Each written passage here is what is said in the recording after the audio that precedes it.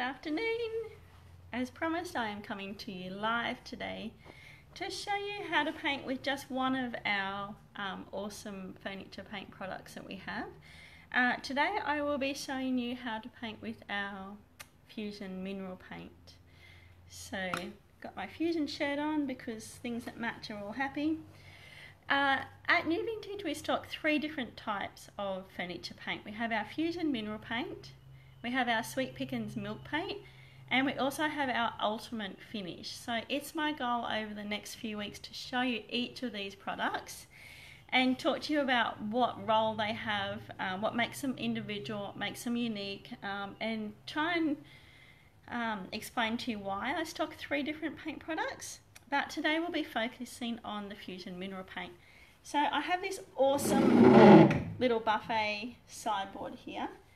I'm going to show you start to almost finish what it takes to paint something like this. So I have a whole heap of new followers on the page, and I'm aware of the fact that you might not know about these products. So if you do already know about them, bear with me, just enjoy the process. But if you don't know about them and this becomes too overwhelming, send me a message, shoot me an email, pop into the shop. I can walk you through the steps so that you can paint your own furniture and have success, just like I am about to with this one. Sorry, I'll get this in the right spot.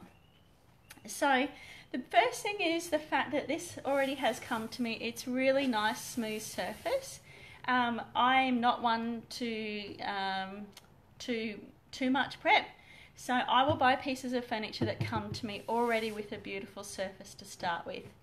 If your surface had flaky varnish or previous paint that's quite rough, or even a paint that has a lot of gloss on it, or it's a Laminex, or it's a glass, or it's a metal, whatever it is that you're painting, you may need to do more steps than what I'm about to do. But probably 99% of the time this is all you need to do.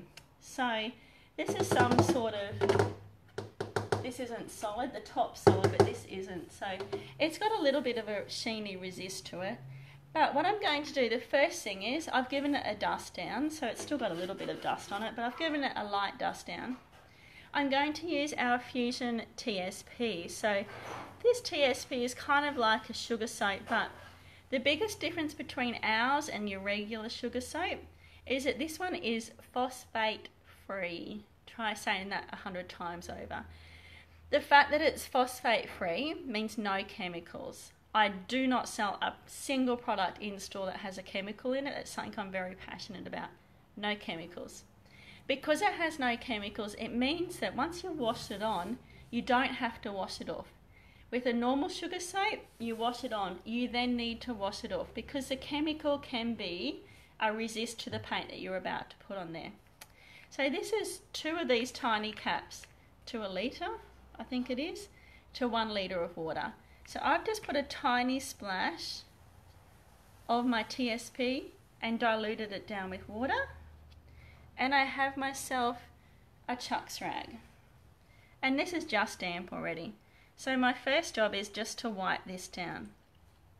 Now, the fact that my seal on here is a little bit red, I'm going to avoid sanding at all costs, because my fear is if I do any sort of sanding on this, breaking through the varnish on this surface could actually mean that I get a bleed through. So a bleed through is kind of looks like you've left a coffee ring on the surface. And that's what happens when you break through the existing surface that's on here. This TSP is a degreaser and a degrimer, and it's a really good thorough cleaner. This is probably just as important as a light sand.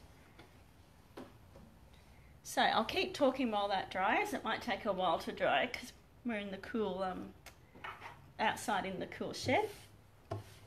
Once you've done that and it's dry and ready to go, you then need to choose your paint product and you need to choose your paint brush. So like I said, today I'm using Fusion mineral paint.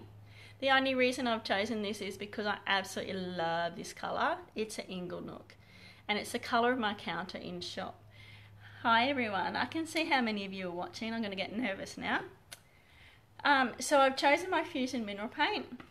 Now, this is my brush. These are our Klingon brushes. I've got an R14.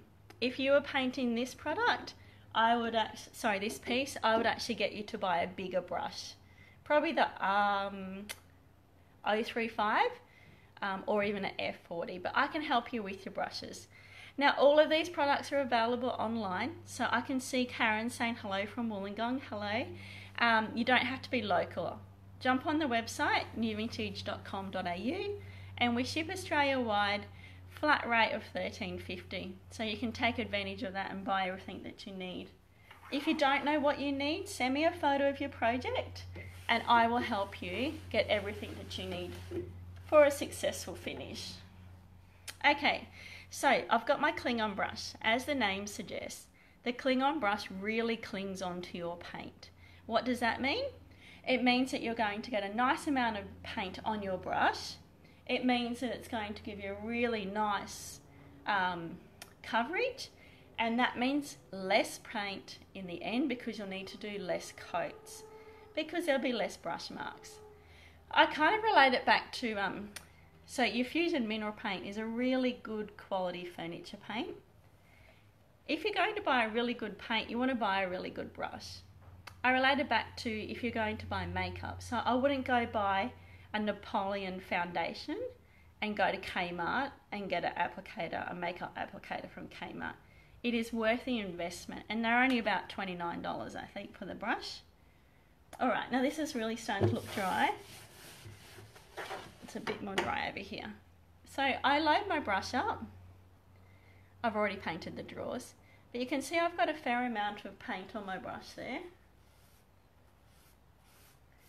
Now your first coat you might be a little bit disappointed with, as far as if you've got a dark colour to start with, like I do, it's going to take you more coats to get a really nice finish. If I was to go to the hairdresser and say that I want my hair to be blonde, it wouldn't happen in one appointment, and it wouldn't happen with one lot of product. It would take me more product and more time. If you've got a darker surface and you're going a light colour, it's going to take more product and more time. Generally 2 coats is enough. You may have to do the 3rd coat. Just depends on what surface you've got and what finish you're going for. Alright, so I'm actually really quite a rough painter. So I kind of lay my paint on. I'm painting in our shed today, so I can be super rough. So I kind of lay the paint on.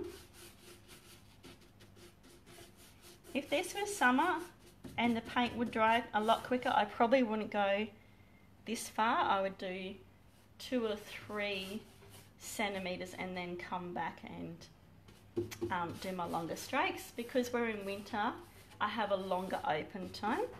Now I'm just going to lean in front of you, so just excuse me, just to make sure I get in there. Hello Lisa, the lovely Lisa. So tell me where you're coming from, where you're from. Tell me how your day's been. So as you see, once I get the paint laid on there, I kind of then go back over and do long 1 stroke. So lay my paint on quite rough. I've got a few bobbly bits here, my pot's getting old. A few dry bits. Again, lay my paint on rough, and then I come back top to bottom. Try and do 1 stroke, and see how it just evens out the consistency and the application of the paint. Get down here. Now the paint on the garage floor isn't an issue for me.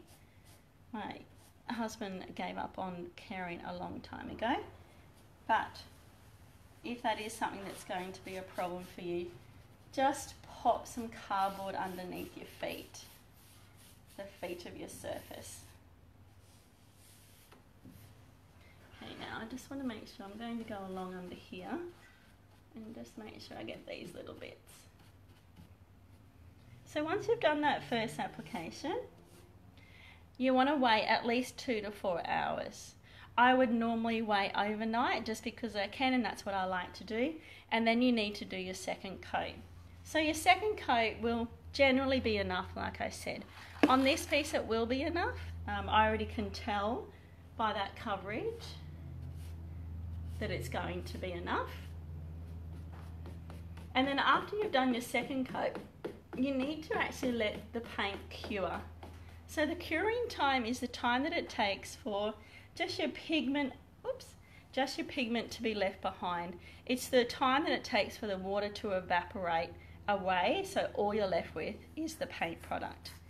Once you've done that, and the curing time, I would say generally 7 to 10 days. So if you can leave your piece sit for 7 to 10 days, this one I'd leave the drawers all open. You don't want the painted drawers to be on your painted framing.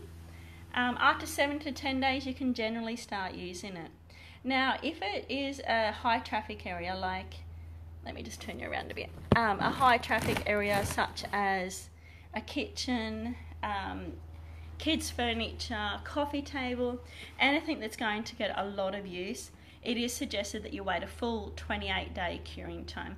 Now I know that can be a really big problem for some people, particularly if I say, okay, you're allowed to paint your dining suite, now you need to have no dining suite for 28 days.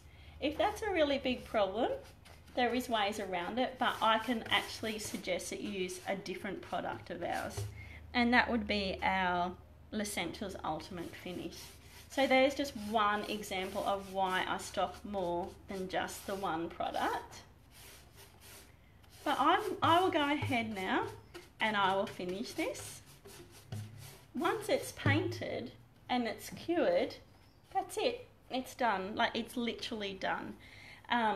If you like, you can put a seal over it. So you could put a tough coat seal over it for protection. Sometimes, actually a lot of the times, I choose to put a wax of some sort over it.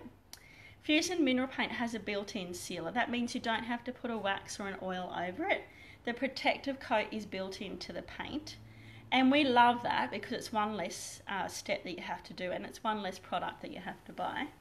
But a lot of the times I find that the piece of furniture looks like I've been painted. And because I like the old antique furniture like this one with the beautiful Queen Anne legs, I generally like it to look a little bit more from its era. So I will put a dark wax or a dark oil wax over it. But I might try and come back and show you that tutorial. Depends on how my kids are going this afternoon. I might come back and show you the second coat, or at least send you a photo to show you what the second coat looks like. I'll leave it there. I'll keep painting.